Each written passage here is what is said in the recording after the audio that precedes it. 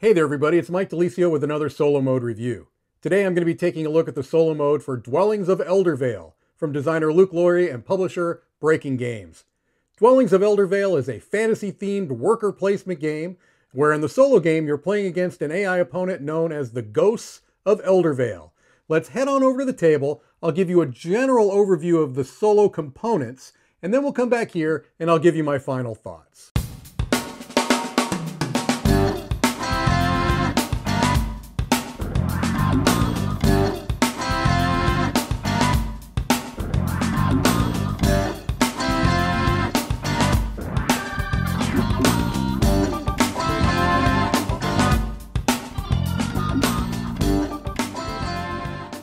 Okay, so for the purposes of the solo review of Dwellings of Eldervale, I'm not going to do a general game overview.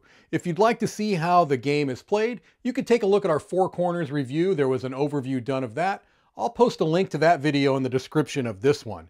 What I'm going to do is just show you the components that come in the box for the solo game, and they're all really represented right here. You have a mat for your AI opponent, which is the Ghosts of Eldervale, and they say that they recommend you use either a white or the black factions, just a nice thematic thing. So for the purposes of this demonstration, I'm using the white faction for the Ghosts. This is a Watcher meeple, and I'll explain in a moment how that works. This comes with the game, and you've got a deck of Ghost cards, all right? And so generally speaking, when you're playing a solo game of Dwellings of Eldervale, it's set up as a two-player game. You are going to play against this faction, the Ghosts of Eldervale. And so generally everything is set up as per normal for a two-player game. Your turns as the player are going to work exactly the same as they do in the multiplayer game. You can battle the ghosts as if they were a regular faction. The monsters are going to battle the ghosts as if they were a regular faction. For all intents and purposes, they are a faction out there on the map with you. All right?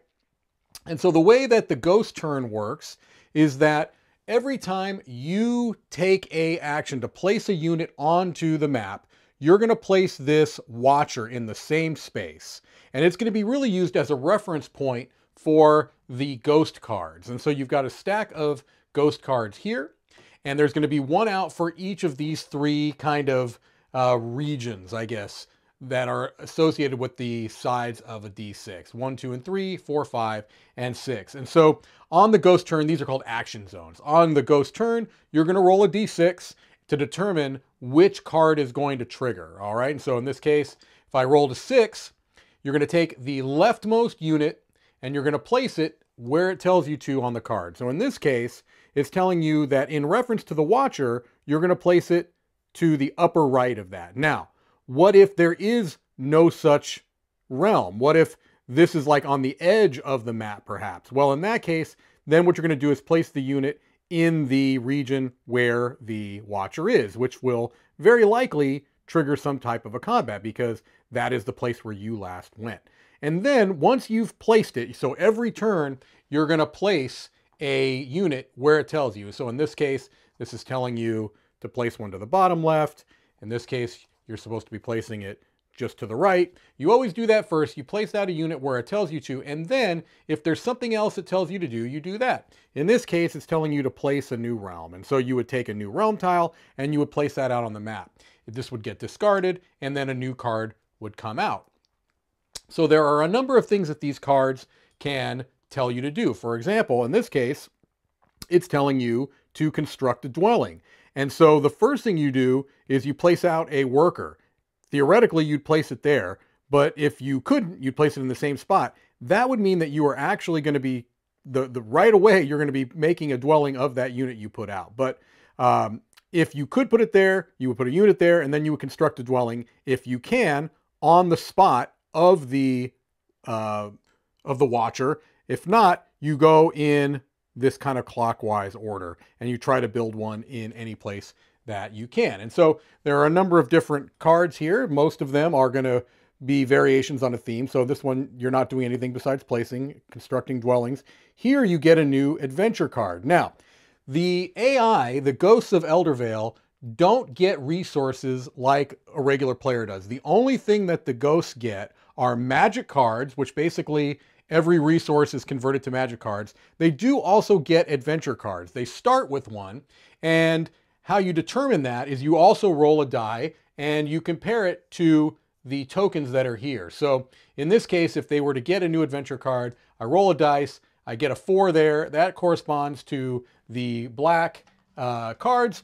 I would get one of those adventure cards and just place it in their area. At the beginning of the game, they actually start with 1. I would have done this during setup. 2, they would have started with the doorway, the white doorway card. And so they just keep stacks of those adventure cards throughout the game.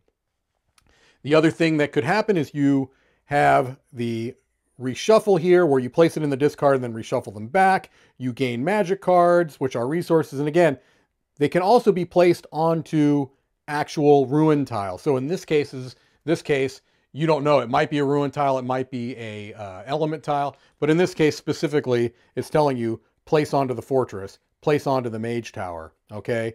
Making sure there's nothing here we haven't seen. A special dwelling. Choose any elemental realm that is occupied by a ghostly worker but doesn't already contain a dwelling. Construct a ghostly dwelling using that worker. Choose one destroyed monster, return it to its lair. Any units or other monsters in the lair are sent to the underworld. Okay, so you can see there are different things that this deck will allow the ghosts to do.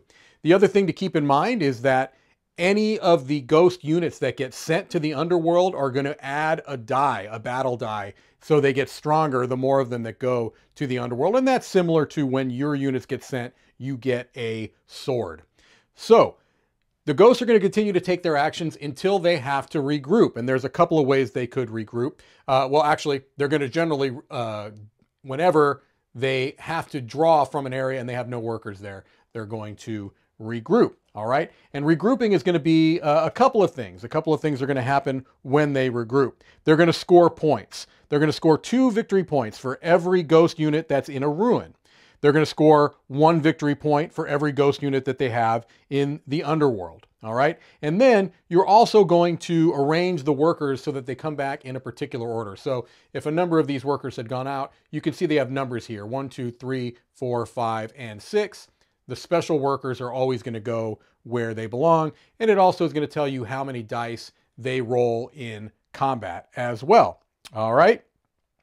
So generally speaking, that's how the game's going to go. 2-player game. You're taking your turns. The ghosts are taking their turns. They're going to be competing for things just as well, building those dwellings. End game triggers are the same as they would be normally, running out of the deck or building your 6th dwelling.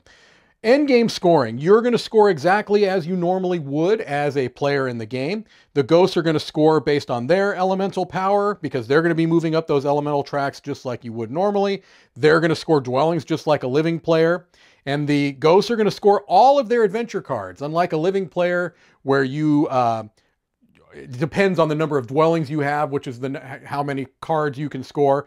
The AI is always going to be able to score all of their adventure cards, and then they're going to score 1 victory point for every magic card in their hand of any kind. You're going to compare your score to the ghosts, and whoever has the highest score wins Dwellings of Eldervale. Let's head back over, and I'll give you my final thoughts. Okay, so hopefully that gave you a pretty good idea on how the solo game for Dwellings of Eldervale plays out. As I said in that little overview, it wasn't going to be a complete rules overview because we have the 4 squares review. So if you do want to get a better idea on how the game plays, feel free to take a look at that. And I go into a lot more detail on the actual mechanics of the game, how the kind of map is made and things along those lines. For this, I really just wanted to focus on the solo components and how they change the rules of the game. So the first thing I want to do is talk about some solo benchmarks. These are things I like to look at when I determine the pros and cons of a solo game and whether I want to get it down off the shelf and play. The first thing I like to talk about is a win-loss condition. Is it a beat your high score variant, or are you playing against an AI opponent? In Dwellings of Eldervale, you are playing against a automated opponent known as the Ghosts of Eldervale. And for a game like this, which involves some map control and some resource management and things along those lines, I think this is really the best way to handle a solo variant. I think it would have been unsatisfying, and quite honestly, I'm not really sure how you would have pulled this off as a high score variant. So I'm very, very happy with having an actual opponent to play against. There are a lot of interaction points, and I think it would have felt very unsatisfying to not have an actual opponent to be battling over. The multiplayer game of Dwellings of Eldervale is pretty highly interactive, and so the solo game is replicating that, and so you have to have that opponent to have that interaction with. Setup and teardown. Now, this is a large game. No matter which version of it you get, whether it's the retail version or the deluxe version or the legendary version, there are going to be a lot of components, and therefore there's some setup and teardown. However, I've got to say that the game trays inserts are done so well in this game that they absolutely, to me, make the setup and teardown a breeze. For a game like this that has this many components and this much involved, I don't know that I can think of a game that sets up and tears down more quickly. And really a big part of that is the functionality of those inserts. Now, I have seen some beautiful game inserts out there that look wonderful, but they maybe don't have the functionality or the usability that they do in Dwellings of Eldervale. I am really, really happy with how quickly I can get this game set up, played, and torn down. Really, again, for a game that gives this type of experience, I don't know that I can think of a quicker setup and teardown for the amount of components and the amount of experience. So really a big positive there. The other thing I like to talk about are rules. And in Dwellings of Eldervale, they do something that I absolutely adore, which is that the solo game gets its own dedicated rule book. Now, I know for a number of different reasons this can't always be possible, but there's a whole lot to be said for when it can. Number one, it makes me feel like there was a very distinct effort in making the solo game something that stood apart, that was integrated into the game's design, but also is not something that if you are sifting through the rule book, you have to go back and forth. Like, okay, well, where's the exception for this? Usually it's fine to have the solo rules at the end of a rule book, but in the case of Dwellings, where you have your own dedicated rule book, I think that that is fantastic. Not only is it nice that it's a separate rule book, it's a really well done rule book. I have zero complaints with the way it's written, the way it's laid out. I think they did a fantastic job. It keeps the exact same continuity with the style of the other rule book. So it really feels well integrated, even though it's its own separate book. No complaints there. I learned the game from the rule book. I don't feel like I had any real questions, no ambiguities. I wasn't running onto Board Game Geek trying to figure out how something worked. Really good job with the rule book. Art and components. Well, I happen to think that the art in Dwellings of Eldervale is fantastic. I know that many times people will throw out that term generic fantasy, and I suppose there's some element of truth to this idea, this notion of a generic fantasy, but I don't think Dwellings of Eldervale fits that. I like the different, distinct factions that you can play, and although they don't necessarily play all that different from each other, it's enough theme for me. It's enough of a kind of a feeling of doing something a little bit different, whether you're playing as the pirates or the dwarves or whatever the case may be. I think that the art does a great job of kind of helping immerse you into those different factions that you might be playing against. I like that the ghosts can be played really with any faction and it still fits. The art is wonderful.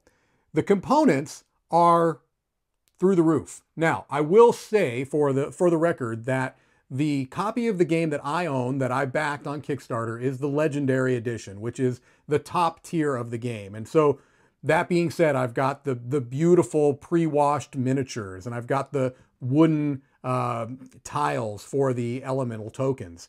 And so it's all gorgeous. However, I have seen the retail version of the game, and it's still fantastic. It still has those amazing inserts from game trays that really helps to set up and tear down the game.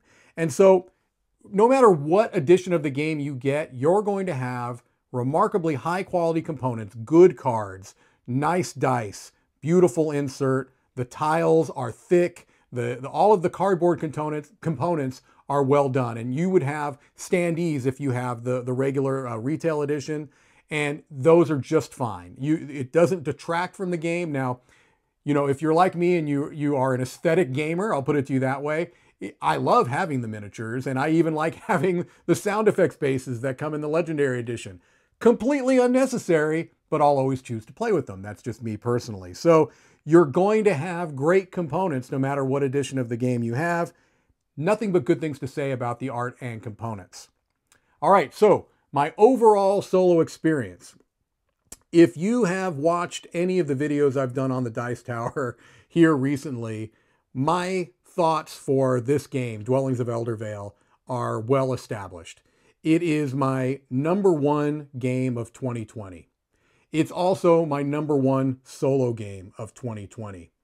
I think it does so many things so well. Sometimes you feel like games are just right in your wheelhouse, and Dwellings of Eldervale is that.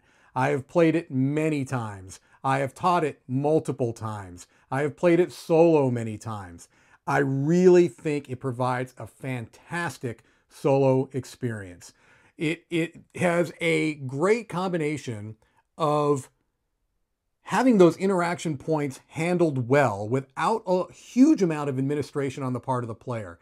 And that is a really difficult thing to pull off. When it's done well, it just shines. And I think this is an example where it's done well, where there are a couple of times where you might, as a player, have to make a choice, but it's always going to be something that is easily determined, and there's a way to handle it, usually through rolling a d6, whether you're choosing which one of the cards to get or the region for the dwelling. It's all very well handled. There's no edge cases or things along those lines that you have to worry about. Just a stellar, stellar experience. I really feel like it feels the same, and that's such a huge thing. In a game like this, where you've got so much interactivity and you are kind of fighting against a rival opponent, to be able to feel like you're essentially playing the same game with very few adjustments is really paramount, and I think Dwellings does a great job of it. Sure, you make some concessions. The AI doesn't collect resources in the same way. They only collect magic cards. But that doesn't change the core experience of the game.